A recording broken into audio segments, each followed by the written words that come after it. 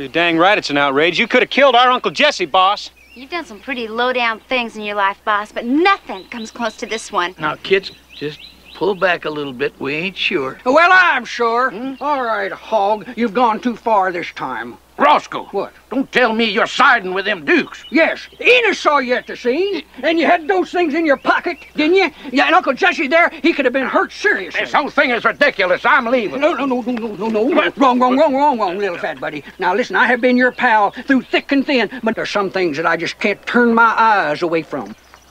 And I'm going to have to arrest you. You can't arrest me. I'm the county commissioner. Wait. I pay your salary. I made you, and I can break you. Roscoe, you got the authority to arrest him. Right. I've got the authority, and I'm going to do it. I'm going to do my duty. Enos, cuff him and stuff him. No, I tell you, I had nothing to do with it. No, I'm innocent as the driven snow. But you drifted. Why won't anybody believe me? Now, don't that hitch a cow to a plow? The master framer, Boss Hogg, has just been framed his own self.